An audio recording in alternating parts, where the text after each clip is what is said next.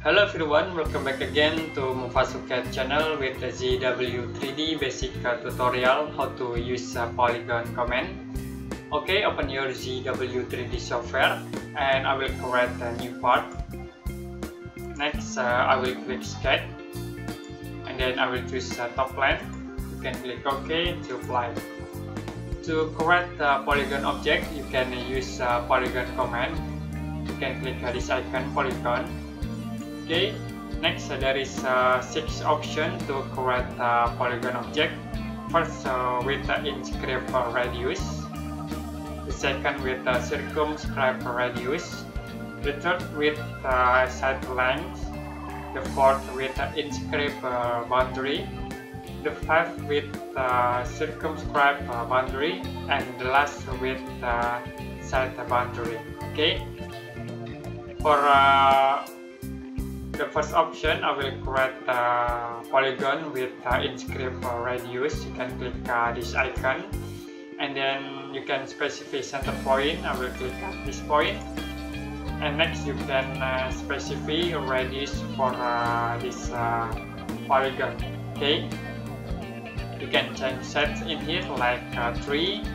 This will become changed into triangle, or you can change into 6. This will become into 6 sides. Okay, for inscribe option, it means you can create polygon object inside this circle. Okay, you can change into circumscribe radius. You can create polygon outside the circle. It's a difference between these two options, inscribe and circumscribe. Okay. And for the third option, you can create a polygon from side length. Okay, I will click this option, and then we need to specify corner point. You can click at this point, and you can specify length for this edge. Okay, like 50, or you can change into 30. Okay. You can click OK to finish this command.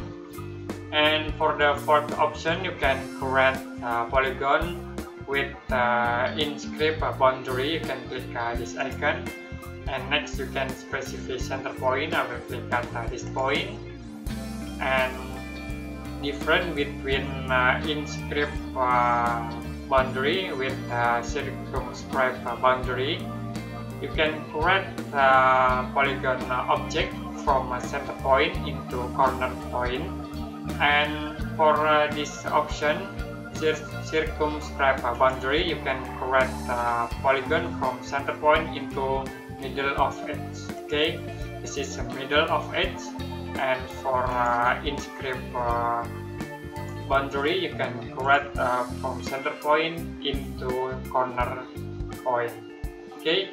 Last, we can create a polygon command with this option, set a boundary.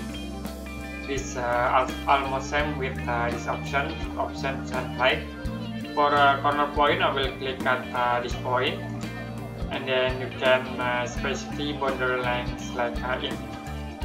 Okay, enough today for ZW3D basic tutorial how to use polygon command. If you have any question about this tutorial, you can comment below this video, and see you next time in another ZW3D basic tutorial.